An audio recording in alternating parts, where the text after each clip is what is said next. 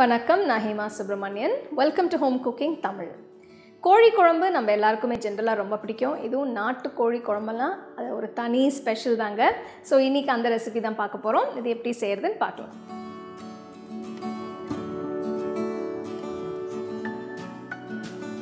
முதல்ல இதுக்கு ஒரு மசாலா அரைக்க போகிறேன்.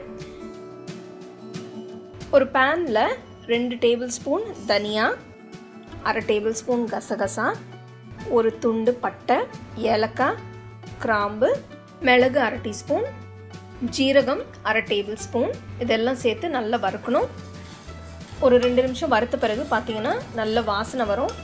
மசாலாலாம் லைட் ப்ரௌன் ஆகிருக்கு.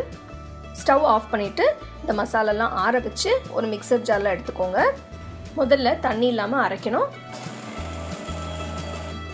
இதில் 1/2 கப்பு திருவன தேங்காயும் போட்டு கொஞ்சம் தண்ணி விட்டு நல்ல மையாக அரைக்கணும்.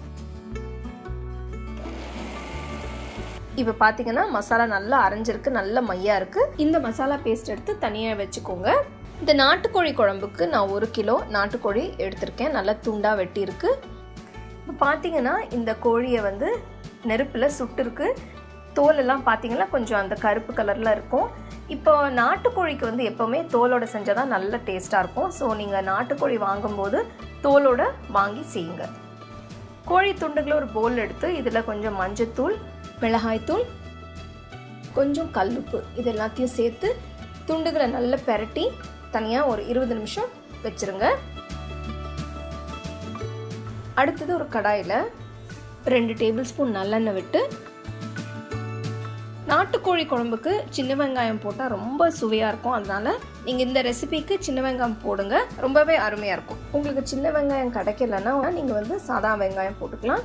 இதில் 2 பச்சை மிளகாய் நறுக்கி போட்டுக்கோங்க.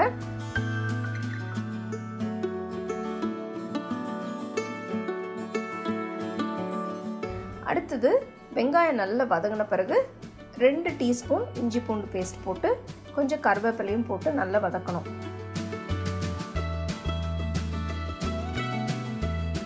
ஒரு 2 நிமிஷம் வதங்கின பிறகு பொடியாக இருக்கிற தக்காளி 2 அதையும் சேர்த்து நல்லா மிக்ஸ் பண்ணிக்கோங்க. தக்காளி போட்ட உடனே 2 டேபிள் ஸ்பூன் மிளகாய் தூளும் போட்டு நல்லா மிக்ஸ் பண்ணணும்.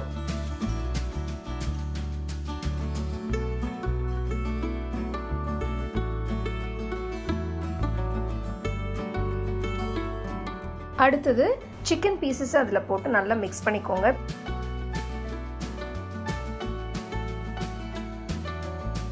பார்த்தீங்கன்னா இந்த மசாலாலாம் சிக்கனை கோட் ஆயிருக்கு.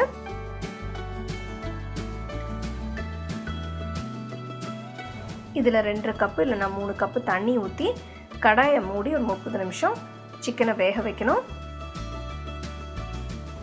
30 நிமிஷம் கழித்து பார்த்தீங்கன்னா சிக்கன் ஓரளவுக்கு வெந்திருக்கு. இதில் அந்த அரைச்சி வச்ச மசாலா பேஸ்ட்டையும் போட்டு நல்லா மிக்ஸ் பண்ணி இன்னும் ஒரு 15 நிமிஷம் மூடி வச்சு நல்லா வேக வைக்கணும். நாட்டுக்கோழி வேகிறதுக்கு கொஞ்சம் டைம் ஆகும், அதனால் கொஞ்சம் பொறுமையாக செய்யணும். இப்போ பார்த்தீங்கன்னா கோழி நல்லா வெந்திருக்கு. ஸ்டவ் ஆஃப் பண்ணிவிட்டு கடைசியாக கொஞ்சம் கொத்தமல்லி நல்லா நறுக்கி போட்டுக்கோங்க. கண்டிப்பாக உங்களுக்கெல்லாம் வாய் ஊறுதுன்னு நினைக்கிறேன். ஸோ நீங்கள் வீட்டில் ட்ரை பண்ணி பாருங்கள். நாட்டுக்கோழி குழம்பு எப்படி செய்யறதுன்னு பார்த்தோம். ரொம்ப அருமையான ஒரு ரெசிபி, கண்டிப்பாக ட்ரை பண்ண வேண்டிய ஒரு ரெசிபி. ஸோ நீங்களும் இந்த வீக்கெண்டோ இல்லை இன்றைக்கே ஒரு நாட்டுக்கோழியை வாங்கி ட்ரை பண்ணி பாருங்கள். இந்த ரெசிபி உங்களுக்கு பிடிச்சிருந்தா லைக் பண்ணி ஷேர் பண்ணி ஹோம் குக்கிங் தமிழ் சேனலுக்கு சப்ஸ்கிரைப் பண்ணுங்கள். You can get a copy of our first edition of the home cooking book on 21 frames.